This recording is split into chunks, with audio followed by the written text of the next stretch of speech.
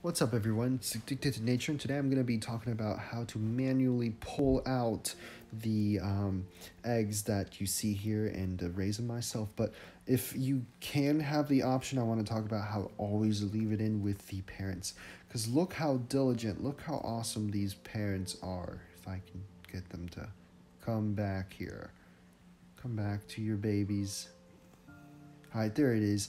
And she's actually using, this is the girl, that's the mom. She's actually using her fins to sort of make that water current over the eggs where the fungus won't grow because of that. Fungus or bacteria or mold, none of that. And the dad's over here, he's actually helping out using his fins to fan the eggs and keep the mold away.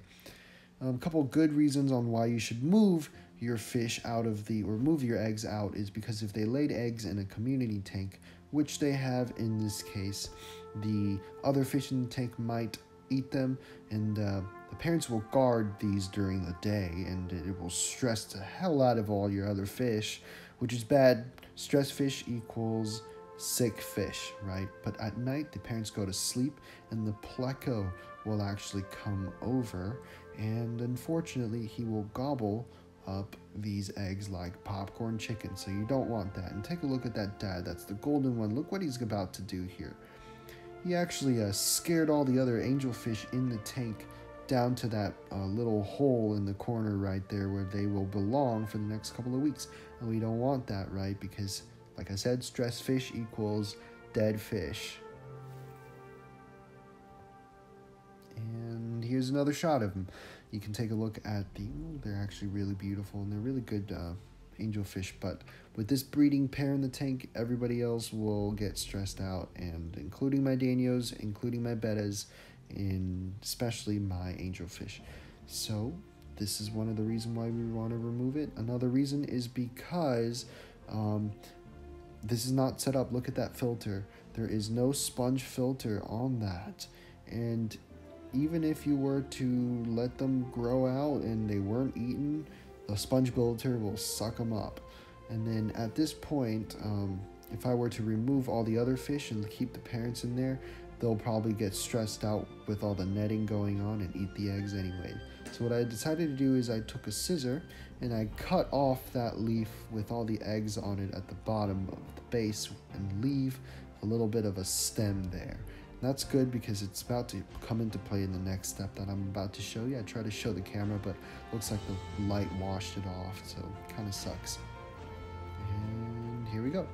So over here, make sure to do a quick visual inspection. No white eggs, any opaque looking eggs mean that it's not fertilized, it's unfertilized, and it will go bad, it will mold, it will have fungus, bacteria, and it will hurt your other eggs. So you want to remove that with a set of tweezers or anything like that.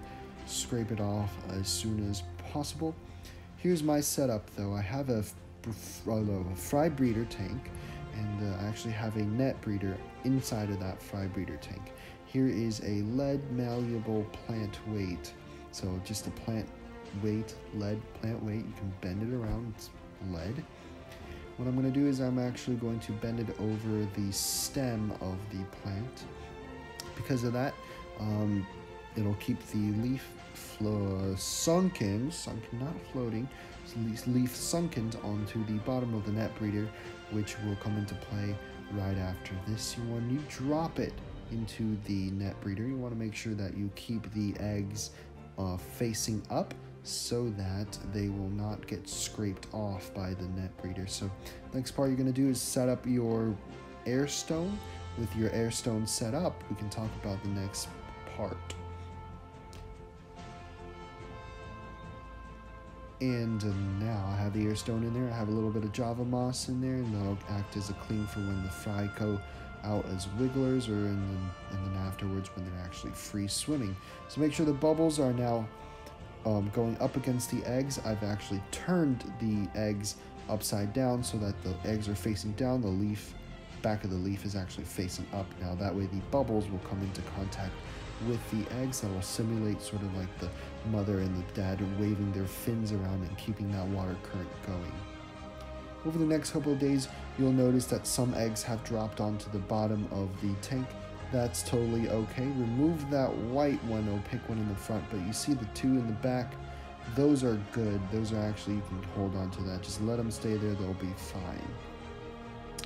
And this is the last footage of my fry tank. There are no angelfish in here. Just a couple guppies and some bettas. The bettas are the colorful ones, and the guppies are the, well, not so colorful ones. And in the back, I do have a Pleco. It's a bristlenose baby Pleco in here. He's not aggressive, so that's why I'm keeping him with my fry. Thank you guys all so much for watching.